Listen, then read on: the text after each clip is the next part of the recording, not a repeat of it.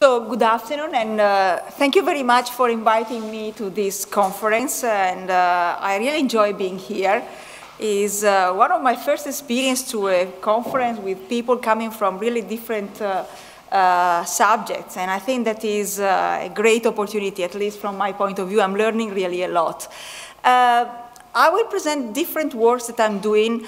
Mostly I will concentrate on this last work that is with Monica Biglio, that is a colleague of mine at the University of Venice, Mila Getmansky from UMass, and then Dale Grade from IMF, Andrew Lowe from MIT, and Robert Merton from MIT too.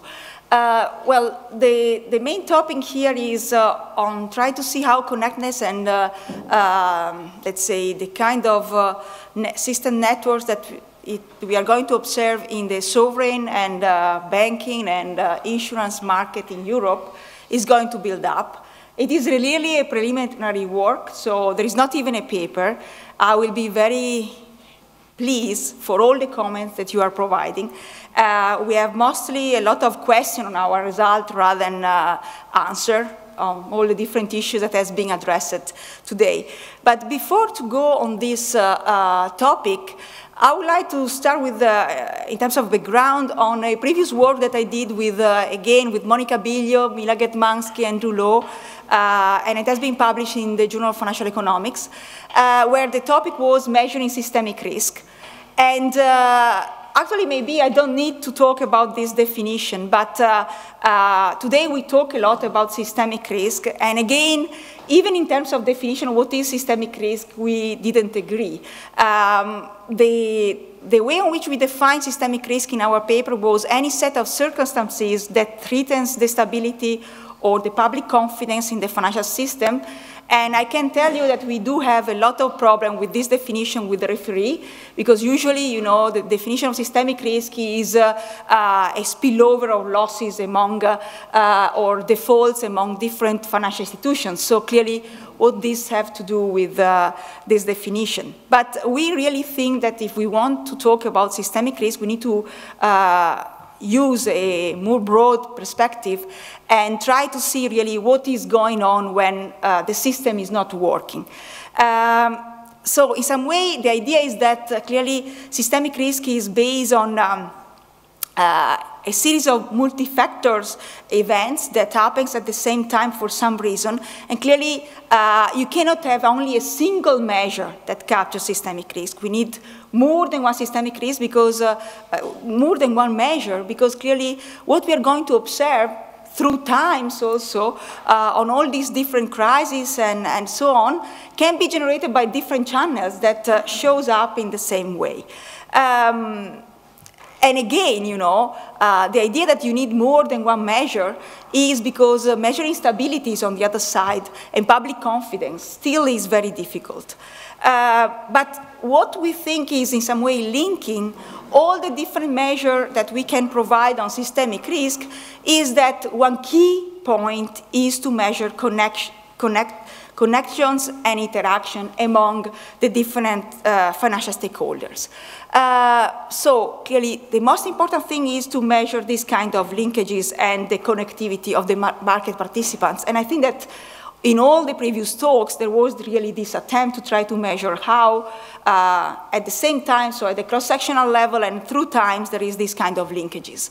On the other side, you know, we start with the observation that we do have an increase in interconnectedness of financial institutions. And when we are talking about financial institutions, again, we use a broad approach. So we're not just talking about banks, but we do have in mind also hedge funds, brokers, and insurance companies. Actually, insurance companies, most of the time, are not considered as a relevant, systemically important institutions. We decide to include them in our analysis because we think that it is important to include them in this picture.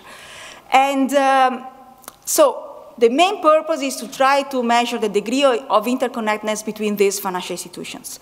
What we try to do in this paper is to provide a series of econometric measures of systemic risk to capture these kind of linkages and therefore the level of vulnerabilities of the financial system. And on the other side, we want really to try to identify systemically important institutions.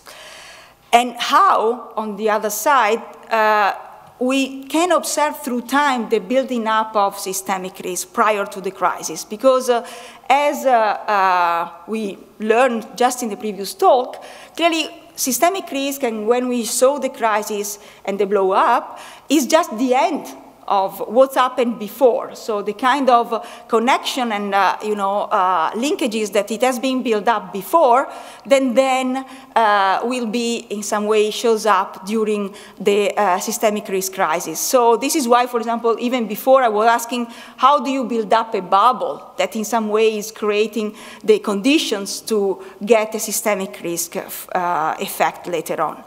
Why then talk also about networks? Well, if we are talking about the word systemic risk, clearly the key point is the system, the presence of a system.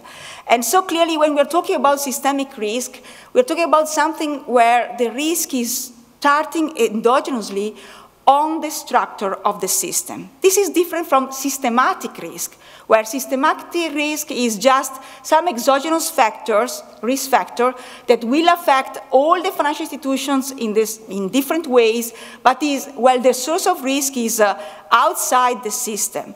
What we are trying really to figure out is how the structure of the system can favorite the building up of the systemic risk, and so how endogenously, in some way, the risk will propagate in the system.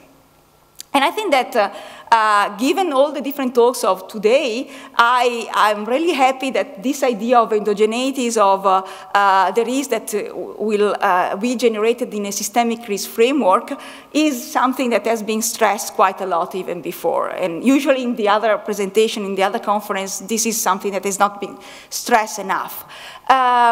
So on the other side, if you're talking about a system, we need to map this system. And clearly, we need to try to find some ways to measure connection among the different financial institutions.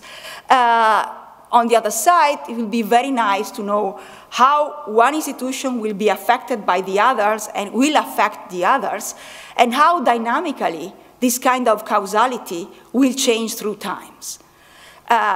So what we are trying really to use is network structure measures. So starting from the idea that network structures matters in understanding how the risk has been built up endogenously in a system. And clearly, it is strictly connected, we know already many times today it has been stressed, by short-term finance and let's say leverage and so on. And in a cluster structure, clearly, different groups of financial institutions with the same portfolio can default together for different, kind of spillovers. We do so this example today, and clearly on the other side, if you have an unclustered structure, defaults are more dispersed. So this is why, starting also from the point of view of the regulatory reform, we need to provide some measure of systemic risk that capture the linkages among the different institutions that belong to the financial system and how much their vulnerabilities will be spread around in the system. On the other side, we can clearly monitor the overall level of risk of the system and also try to figure out who are the institutions that are more systemically important in this framework. Looking also to capital requirement, Basel III, and so on, and macro, let's say, monitoring of risk and so on.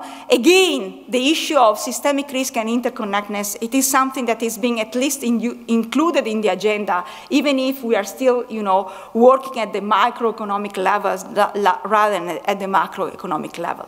So how do we contribute in this way? Well, we produce a series of systemic risk measures based mostly on statistical properties of aggregate market returns for hedge funds, broker, insurance companies, and banks.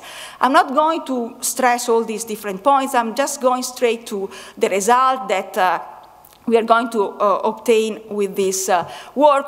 I'm just we do use different measures, so principal components that capture correlation, linear Granger causality test, and nonlinear Granger causality test.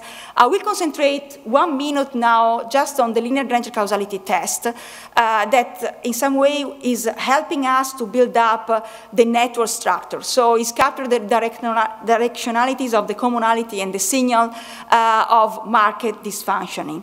The measure that we use is very simple. So we're not going to use very strange measure. What is the idea of a Granger causality test? It's very simple. After controlling, we do control also for heteroscedasticity and so on.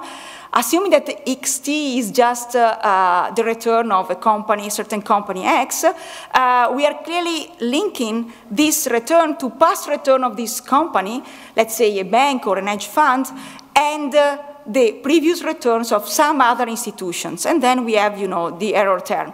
We do it also, we add some common factors, so let's say you can also add the stock market returns, you can add also the Fama and French factors with lags and so on. We did the same for the other kind of institutions, and then check if this coefficient is statistically different than 0.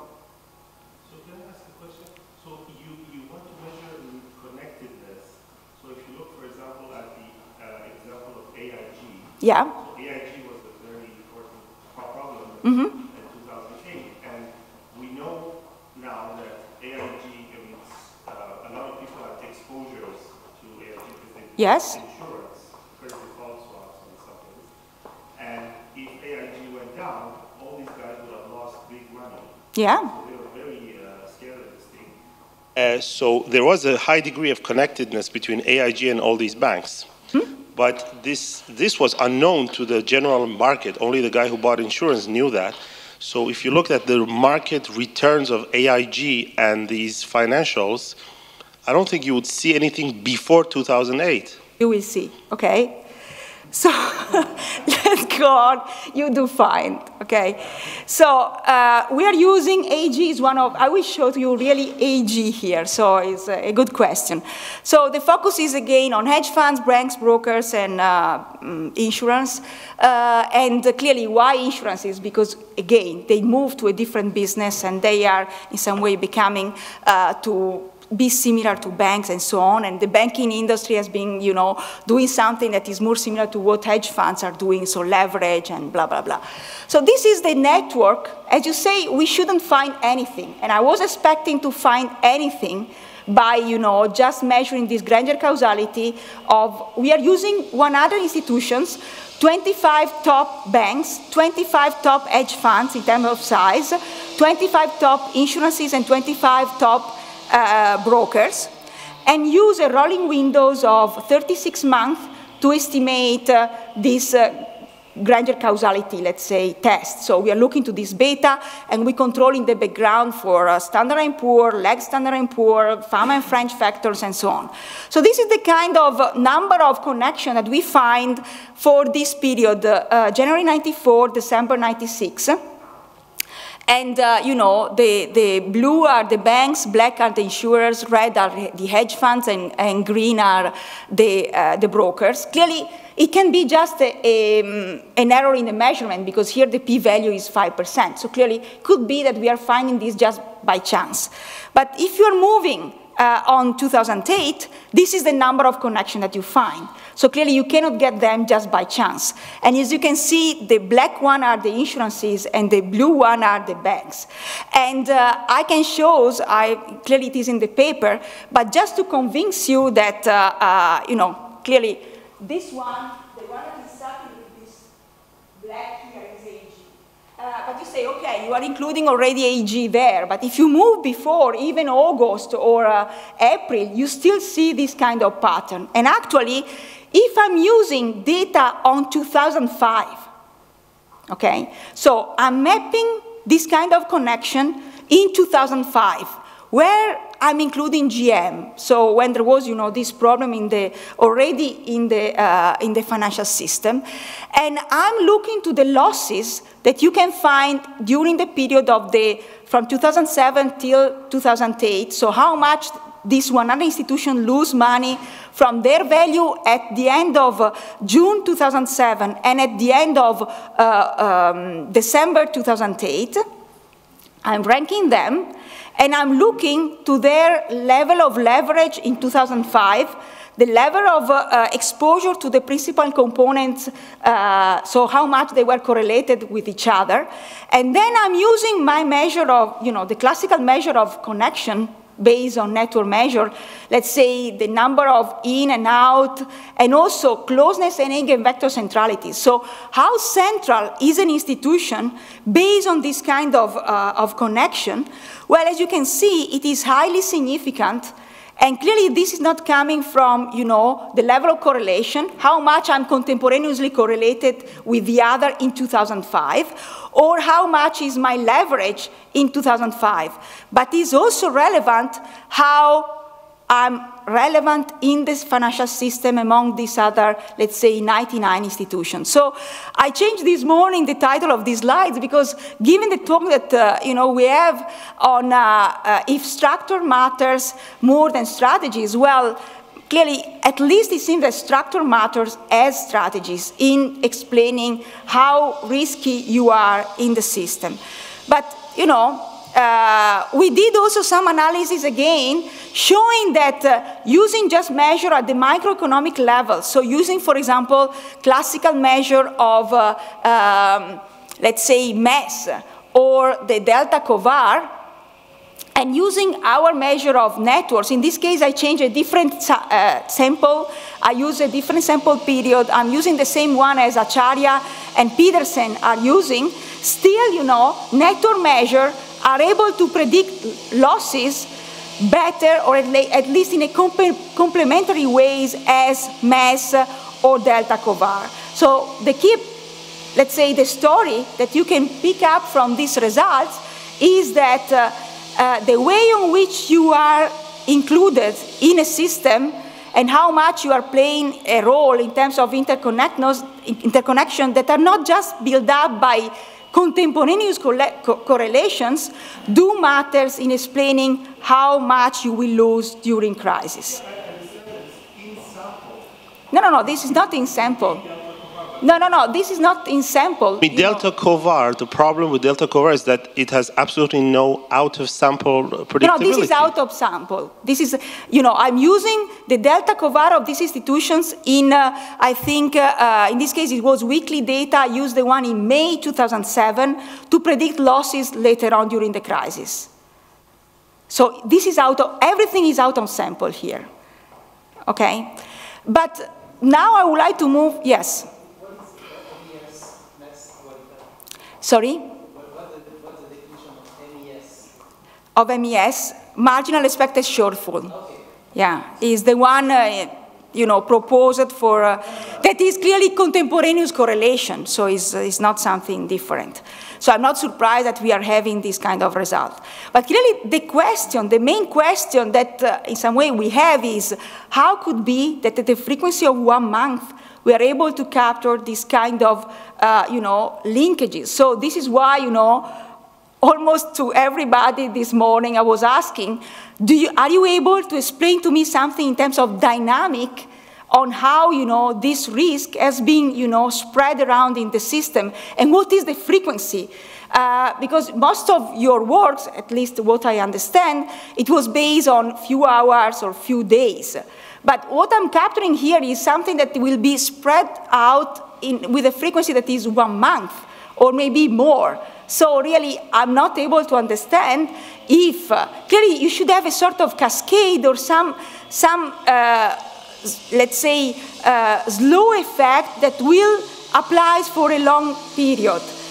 This is what, is coming out from this empirical evidence. So now we move on. What are we observing if we apply these kind of measures to what is going on in Europe? So in this case, we are looking to banks, insurances, and sovereign. And again, we are trying to measure connectedness in the system network. What is the objective? Well, clearly, the risk of the banking and insurance system have become clearly increasingly interconnected with sovereign risk. We want clearly to know what kind of interconnection we do have among different countries and financial institutions. And also we want to consider both explicit and implicit connection. And on clearly this kind of connection clearly are coming for sure from asset and liability mismatches again that there are within and across all these different countries and financial institutions. What is the methodology? Well, we propose in this case as a first thing to measure and analyze this kind of interconnection between these different financial institutions and sovereign using contingent claim analysis, that is, so data provided by Moody's mostly, and then network theory. Why? Well, again, because the existing methods of measuring financial stabilities have been heavily criticized mostly by Segoviano and Goddard, and say that clearly in order to have a good measure of systemic stability, you need to have two different components. The first one is the probability that an individual financial institution or country defaults. And clearly, we can argue that our return measure is highly related on the probability of default, but maybe if you're using, let's say, expected losses or something like this, is still more related on these probabilities. And then the probability and speed of possible shocks spreading through the industry and the countries need to be measured. On the other side, we know that most policy efforts have not focused in a comprehensive way on assessing network externalities, not clearly in all the works that we saw today, but most of the time we are just looking to the individual and see what is going on, and we are not really capturing the externalities that the behavior of a single institution or one country can generate on the, let's say, the probability of default of the other countries. And then clearly it is important to map the interconnectedness between financial institutions, financial markets, and sovereign countries. And again, what are the implications of the structure of this system, so the structure of this network, and the kind of linkages that you have in this system on systemic risk, so on the fragility of the system. Again, we think that the size and the level of interconnectedness and the complexity of the individual financial institutions and therefore their interrelationships also with sovereign risk can create vulnerabilities at the systemic level. And so we propose as a first thing to use expected loss value based on contingent claim analysis and jointly network measure to analyze the financial system and the interaction among all these different institutions, so sovereign, banks, and insurances. What is behind this approach? Well, it is very simple, assuming that you have the classical asset and liabilities, so you have assets, equity, and risky debt. The value of the liabilities clearly are related to the value of the asset. Liabilities do present different seniorities, and we know that the asset is clearly subject to shocks and randomness. So the result that we have is that the asset is just the equity plus the risky debt, and when we are talking about the risky debt, we are talking about the default-free debt minus the expected loss value. So we concentrate on this expected loss value, and the liabilities in this case derive its value from the value of the asset using the classical Black-Scholes formula. Assets are clearly stochastics, and we think that it is a very good thing if we are able to have a sort of measure of the asset that is a forward-looking measure, so it's able to tell us also what is the present value of all the future cash flow that this institution is in some way generating, and then we can get the risky debt that is clearly the default-free debt minus the expected loss value, and all the element that has been in some way used to this calculation is the asset value at time 0, the default barrier for the loss, the volatility of the asset, and clearly how much is that is strictly related to the debt, and the time horizon and the risk-free rate that we are using. So we are using data from KMV, Credit Hedge, that is producing this expected loss ratio by looking to equity, extracting from the equity the risk-neutral probability measure of default, and then multiply this risk-neutral probability with the loss given default that they are extracting historically from the different sectors. And given this expected loss ratio, they can also calculate the fair value of the CDS spread. Because clearly, if everything is working and is connected, then the fair value of the CDS spread should be related to this measure. Why are we deciding to use expected loss value? Well, because we think that just using CDS measure, so CDS price, given on one side that this market is not so liquid and we don't know how much are the volumes and so on, in some way we can extract information that are not so reliable on the CDS market. And on the other side, just looking to the CDS, we are not able to capture the implied, let's say, guarantee produced by the government to these different institutions. Because if I'm a bank and clearly there will be my government that will save me in case of default, the cost of the CDS will be lower because my probability of default will be lower. So the CDS will be affected by this implicit guarantee by the government. And clearly, this is not what we want to capture. We want really to understand how risky is the bank.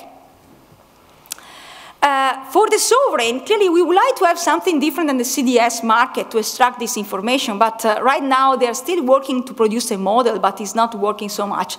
So in this case, the expected loss ratio is just coming from the CDS market, having the problem that clearly I claimed before, maybe having implicit this kind of guarantees that they are offering in this case to the banks and so on.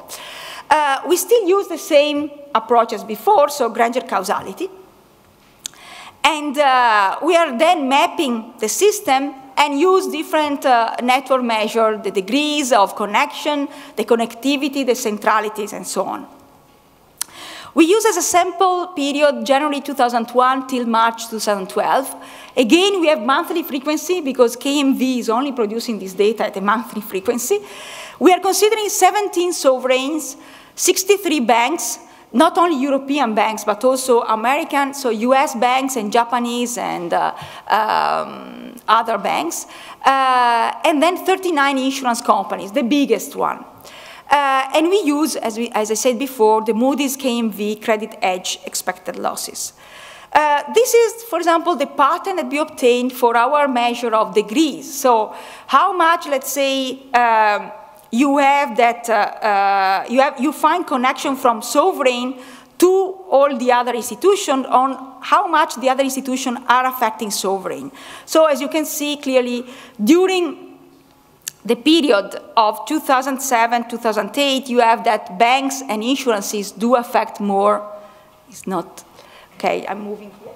So you have that banks and insurances are affecting more, so the red one is higher than the blue one, but then later on here it is also the sovereign, they do spread risk to the other financial institutions.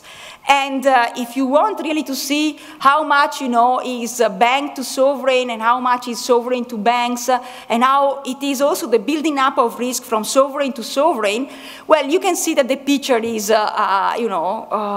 quite telling us that clearly banks are affecting largely sovereign, mostly in the previous period of the, let's say, the classical crisis from 2007 till 2009, and then we have after, that Greece, Papademos told us that Greece was not producing good numbers, and then you have all the other kind of effect. You have that clearly the sovereign crisis do spread around. And if you're looking again on how much risk has been pull out by sovereign, in this case not just sovereign but the gypsies, so Greece, Ireland, Portugal, Spain and Italy, versus the other, well again you see that the last part of the sample there is a huge spillover from these, let's say, countries to the rest. We are not surprised about this.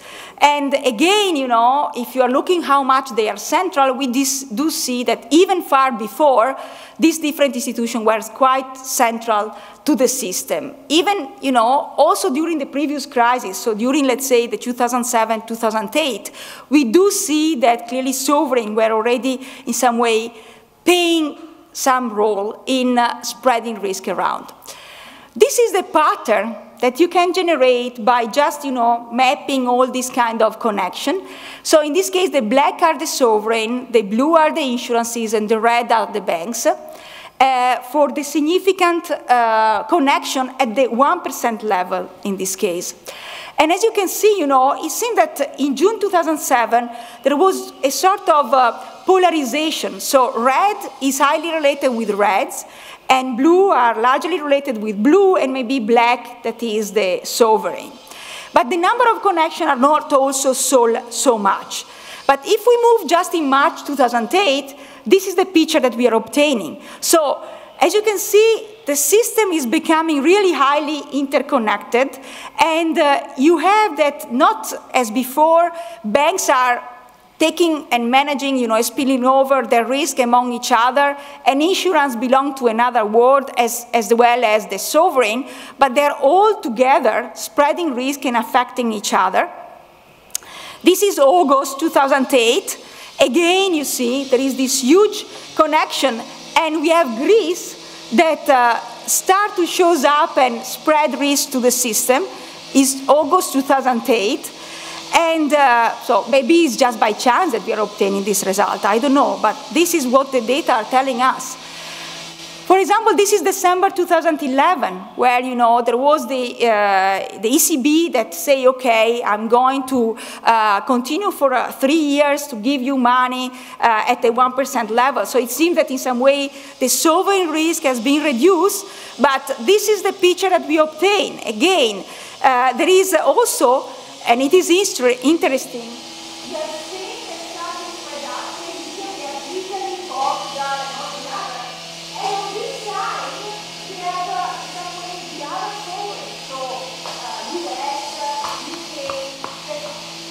that clearly move in some way far away from the European sovereign that in some way continue to spill over risk among each other. But we still have that, is not that we continue to see that, insurance companies are out of the picture and the main problem is just between banks and sovereign. March 2012, this is the last part of the sample. Well, again, we still have this picture. Unfortunately, the one that I'm showing at the center is Italy.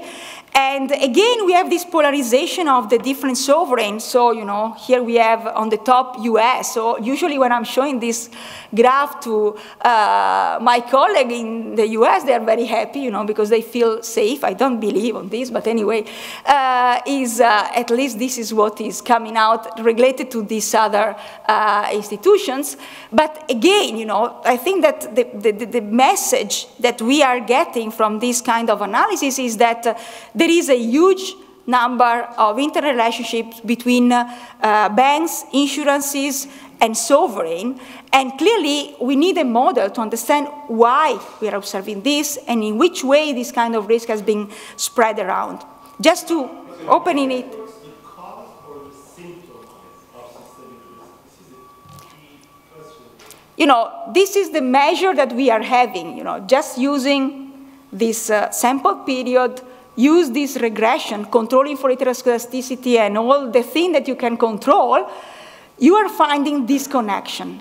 Then why you are getting this result, I will be very happy having a model able to produce dynamically this kind of connection. So it's a symptom? It's a symptom, yes. And again, if I'm just opening this part of the picture, as I anticipated to you before, we are at the center, and we do affect a lot other sovereign debt, and also, banks and insurances. If again we want just to look as a picture as before, this was the picture that we find in June 2007. This is the picture that we observed in March 2012. Again, we are showing connection with a p-value equal to 1%. So this is the level of significance for a time series of 36 observations that really we should have standard error that cancel everything. in terms of, in fact, at the beginning, when we get this result, I thought that we were doing something wrong. But I check everything in Excel. So, you know, I'm sure that what is coming out is really significant. And so, again, you know, if you are looking also and go closer and look to this kind of connection, you, for example, here, the black one over there is Goldman Sachs that is affected by this black part, just to give an idea. Then, okay, this is just for fun in some way. There is this paper by Schambaugh that say clearly we are talking and seeing now 3 different crises. The one on sovereign, the one on banks, and the one on macroeconomics and growth. That is not, you know, we still observe a reduction in the GDP. So clearly these 3 are affecting each other and create connection and so on. So clearly we just add to this framework the industrial production and see what is going on. So as again, industrial production is the green one here is highly related with each other and is affecting clearly some of the risk, not so much. But look to the 2 bullets at the center of the graph.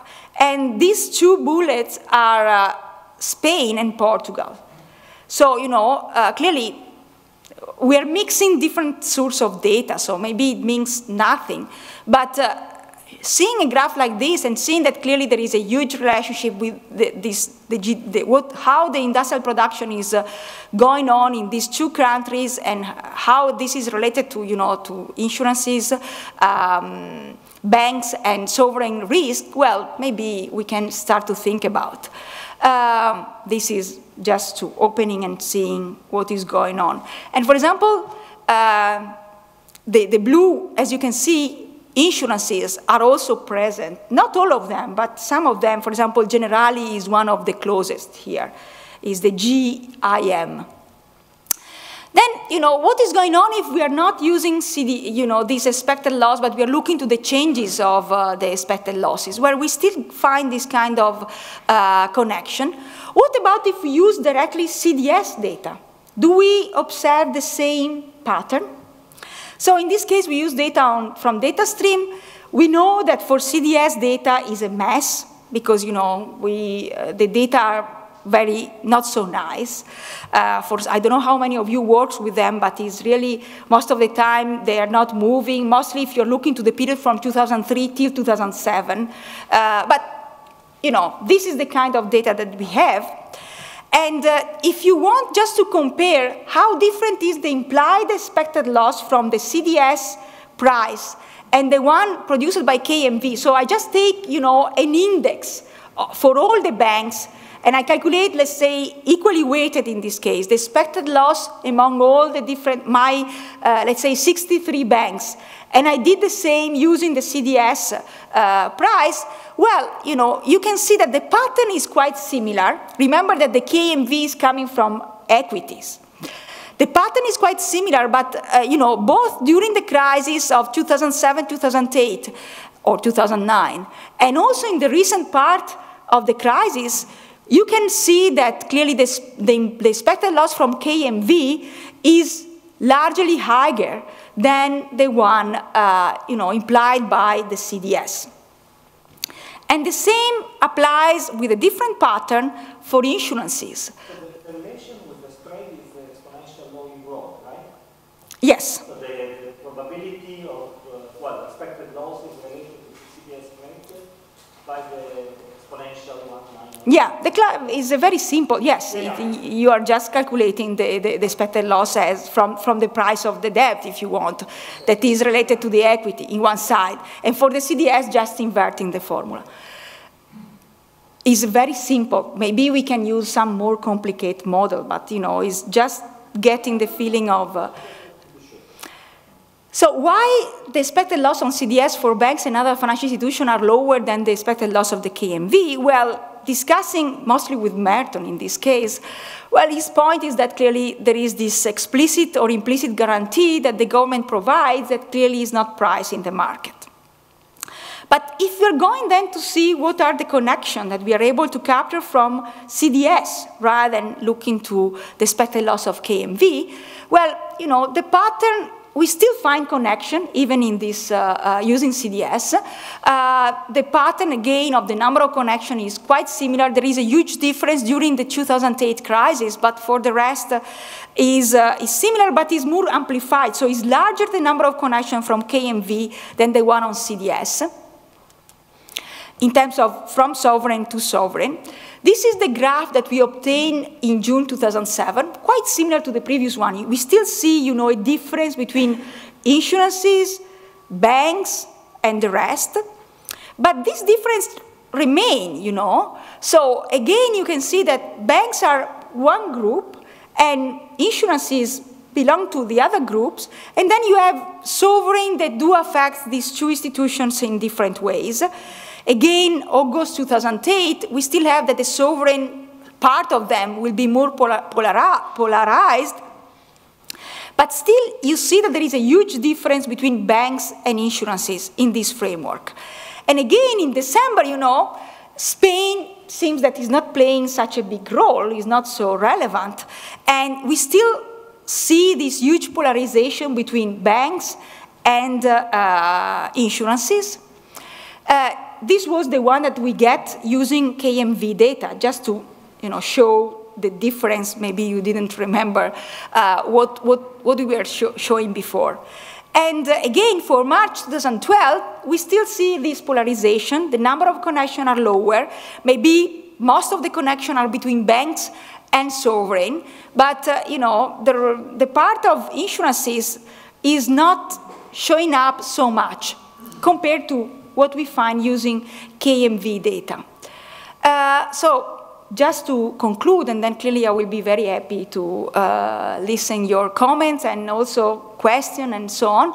What this analysis is showing us is that the system of banks, in this case insurance companies and countries, in our sample is highly dynamically connected. I'm stressing dynamically because this kind of connection is not stable. For one group of institutions, we do find that is constant through time. For another group, we have that sometimes it's showing up, some other times it's not showing up. So this is why we think that it's really important to try to figure out how through time, so risk, it has been spread around, and what is the path-dependent process that in some way is under this kind of empirical evidence. On the other side, and this is making insurance companies not so happy, is that insurance companies are becoming, from our point of view, highly connected with the rest of the system. And I think that if you are thinking what they have in their portfolio, they do hold sovereign. So clearly, we need to think also to these other institutions if we want really to impose a sort of regulation that is not only for banks, but we want to revise the regulation also for this other institution. And on the other side, clearly we show how one country is spreading the risk to another sovereign or to banks and so on. But the key point, again, is that network measures are able in some way to show, on one side, some early warnings and assessment, at least, of how the system is complex. And you do have some connection that you're not expecting if you're just looking, for example, to balance sheets or some other classical measure of, direct connection that you may have among these different institutions. Thank you very much.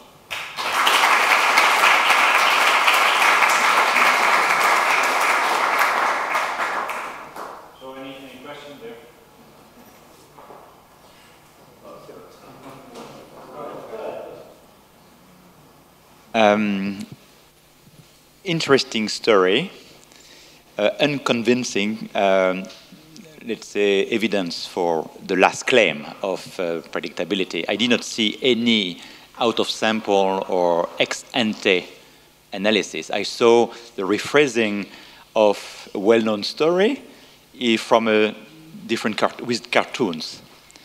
It's a bit harsh. It's a bit harsh. It's a bit harsh judgment. I apologize, but it's just to make the message clear.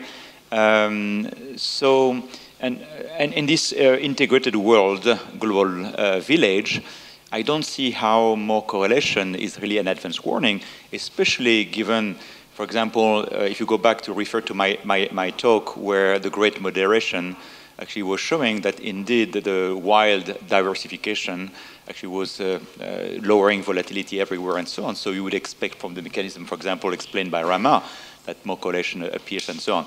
So the point of saying more correlation is necessarily instability is just ex post rationalization. And I would love you to show us actually ex ante evidence of this.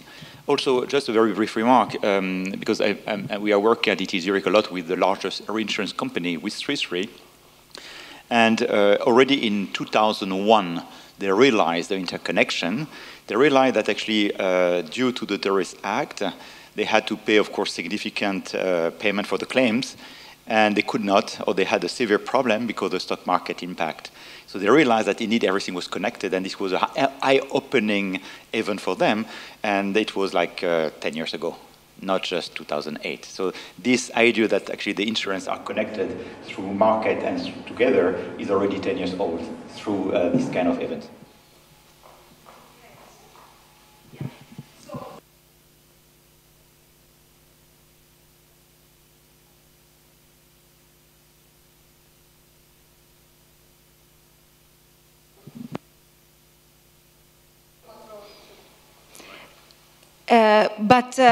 You know, the part that I showed you about hedge funds, banks, brokers, and insurances, this is out of sample. So in that case, you do have this kind of, let's say, predictability out of sample. So you get that institutions that were highly connected in 2005 are those that are losing more in 2007 or 2008. We clearly want to do the same analysis for this part. But again, you know, on the other side, the thing that we show already is some evidence in 2008 of something that clearly we are realizing, or most of the people, you know, realize in 2010, 11, or 12, is giving us some hope that maybe we are able, you know, to find something. On the other side, I would like to stress that we are not measuring correlation. We are measuring lag correlation. That is not completely the same, you know. So, and it is something that we are not expecting at the monthly frequency. So I'm happy, and if you are able to explain to me why it is obvious that we are finding this, I will be very happy to know. You know, even the model that it has been presented before, I will be happy if he's able to produce this lag correlation with 1 month frequency. He's able to produce, and I buy his story, you know, that this binding capital requirement can generate this kind of, let's say, state dependencies. I would like to see how much is generating path dependencies with this kind of effect. And on the other side, you know, I know that we are increasing correlation through time, but if we know this, why everything has not been, you know, included in the price today, and we need to wait for such a long, you know, for 1 month to see this kind of connection. This is the key point that is on the back of this thing. Regarding insurances, I agree with you that we know already for a long period that these insurances are not living in their own, you know, small world that is not affected by the rest.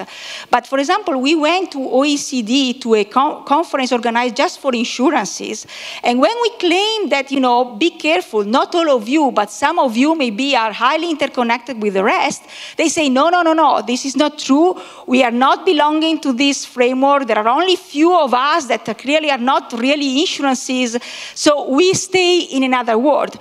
And on the other side, regulators, so for example, here in Europe, we are discussing on having a unique, actually not discussing, we do have already that the ECB will be the supervisor of all the banking system, but what about insurances? We still have that the regulation of insurances is at the national level. We know this for 10 years, but this is the state of art.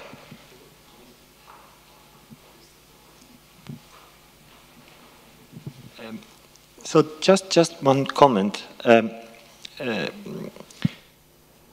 Well, 2 comments. One is that I think there is a possible way out of the apparent paradox between low frequency and high frequency, because this is very common in dynamics and even in not only deterministic dynamics, but also in stochastic dynamics or stochastically perturbed deterministic dynamics.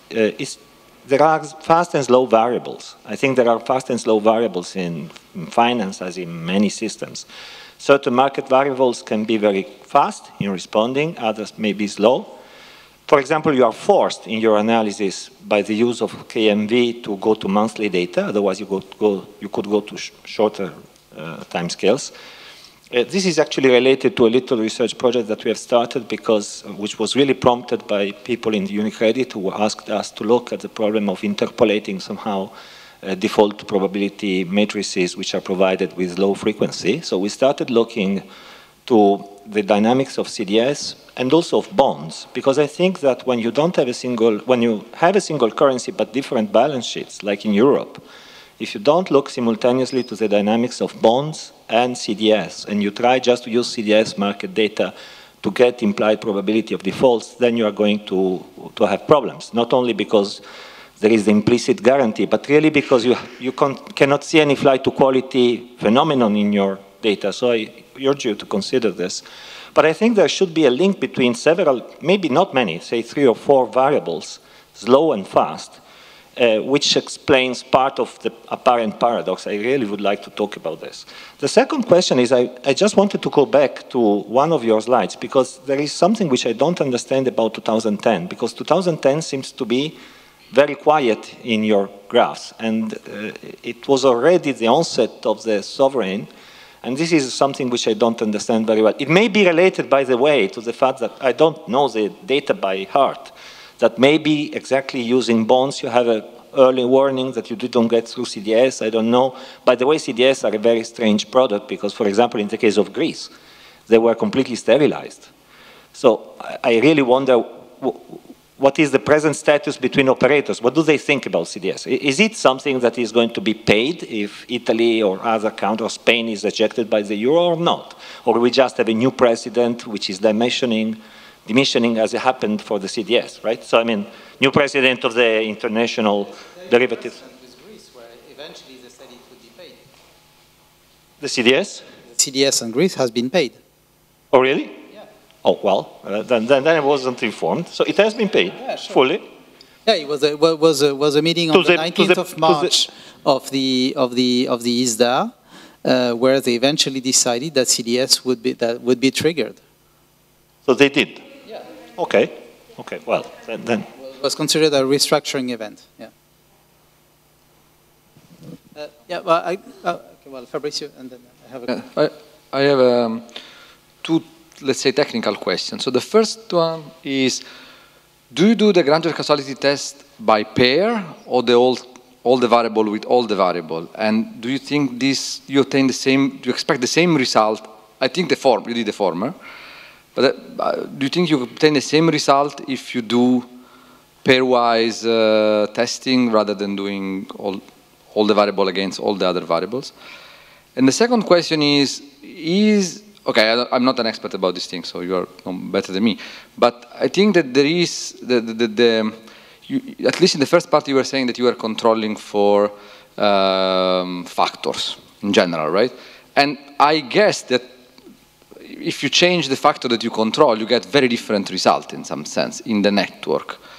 Because a way of generating, I can imagine, but maybe I'm wrong, that a way of generating lagged correlation is if you have one factor and the two variables are both following the factor, but with a different strength, and then you can use one of the two to predict the other one, the one who follows more the factor to predict the one that follows less the factor in some sense.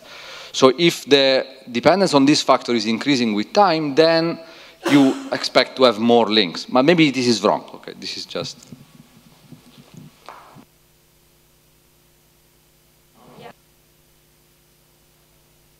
Yeah, regarding the fast and low variables, yes, I would like to know which one they are.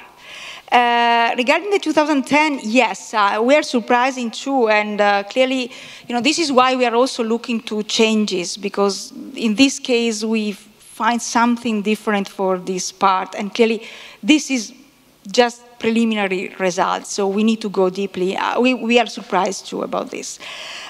We are doing the analysis by pairs, so because having a windows of 36 observation, you cannot do, the only thing that we did is, we add these common factors, and then one thing that we try to do is to add another, so a third, let's say, institutions, and look to the highest p-value. So when we find really a connection is because it's not driven by a third one, but is for this one. Clearly the number of connections we find are lower, but pretty much the kind of structure that we obtain. So the ones that are really strong there are there, whatever is the other variable that you are using. And again, for the controlling factors, I can really, we have a picture in the paper where we are adding, not only financial factors, but also, inflation, interest rates, macroeconomic factors, and so on. And then actually adding other factors is helping us to reduce the standard error of our measure. So we are increasing the number of connections that we find. Yeah. Well, we had this discussion during the coffee break. I would like to make it public. Obviously, I mean, one of the reasons why you see this rise is that you have certain periods, I mean, like regimes where you do have this interconnection, which is popping up, and other periods where it's much less evident. And as soon as those period or regime appear in your statistical period, then you see all these the rise in these interconnection. If it's out, or if it's just marginally in, you see it disappear. Now you can see change of regime as an econometrician, saying you have a clock, and sometimes you're in one regime, sometimes you're in another regime. I'm a dynamicist, so I prefer to see it from a dynamical point of view, where you have certain background dynamics with some noise, which you can also interpret as fast variables. And at certain periods, the dynamics dominates. And at other periods, it's more the diffusion dominates. And so when the dynamic dominates, you see these things appearing because the dynamics are really marked. And in here, you have, because you are looking at causality from A to B, but exactly, I mean, what Fabrizio was saying, that if you have one big factor that produces the dynamics, and therefore A and B become extremely correlated, you will not be able to distinguish between it will be an epsilon, the fact that the return of A is explained by the past of A or is explained by the past of B is just at random. So you may very spuriously see that it's explained by the past of B, where it's just the fact that globally you have this overwhelming of the dynamics. I mean, I don't think that there is any statistical method that that will make you the difference between A causes B, B causes A, and both of them being caused by a third C, which can be much more lagged than the two, that impact with different time delays, and so that it gives you the impression that A is produced by B or B is produced by A. Yeah, so clearly it is an issue of timing, but of course we are also controlling for the lag variable. So if the two variables, so if the two institutions will be affected with a lag by the same factor, then controlling for the lag of the institutions, I'm able in some way to try to reduce this effect. But clearly, if through time you will have that there is this kind of impact that is different, then yes, there is no way. But again, it will be very nice to understand what is the mechanic that is generating, or maybe what is this factor that is, generating this kind of effect. The last question? Just a small remark about data, because your interesting work seems much data-driven indeed. So it's about the use of, your work seems to rely really on a strong hypothesis, on your equity, say, debt, CDS. You seem to put on the same floor these three different market segments, So I was wondering, why not debt, I intend bonds, and why not to rely more on CDS? And then maybe a remark, you know, CDS are issued and traded by banks. So it's likely to be a particular sector. You know, you won't find a corporate issuing and hedging a CDS. So it's more or less reflecting the inter-network banking in itself, in its very quotation. Not too much maybe about the sovereign, because sovereign, CDS on sovereign are clearly hedged and traded by banks themselves. So that, you know, a kind of feedback, it would be hard to explain. Understand the question. So your point is that given that CDS are traded by banks, maybe there is also an issue about, let's say, counterparty risk. This is your point, yeah. That's my point. That's my point. Yeah, well, you know, all this issue about counterparty risk, if you are analyzing, you know, there is a huge amount of works on CDS and how much is this counterparty risk. But there is really a paper by, actually a series of slides by Darrell Duffy that shows that, you know, if there is any counterparty risk in the CDS price of other banks and so on, is very low. So it's not able to justify, you know, this kind of difference that we are able to capture here. In other kind of risk to come into your network. Because, you know, you're putting on the same floor equity and debt reminds to me the General Motors situation in 2005, maybe 2005, I don't remember so, but where equity versus debt trades were really decoupling so much. So in the abstract Merton model, you see, let us say, a perfect situation when the threshold is ruling asset and liabilities. But in reality, you do find some decoupling. Yeah, but you know, first of all, there is what is called the CDS basis. So if you have a difference between the bond and the CDS is also driven, and we know that during the crisis this basis was very large because, you know, you cannot do this arbitrage. And even for the sovereign, there is this basis that actually is the opposite of the one that you observed during the 2008 crisis. But again, you know, also because of this basis that is showing that there is a difference between the CDS and the bond that is in this case more related to what is going on the equity, so they are more related, I trust more on the result on equities rather than on the CDS.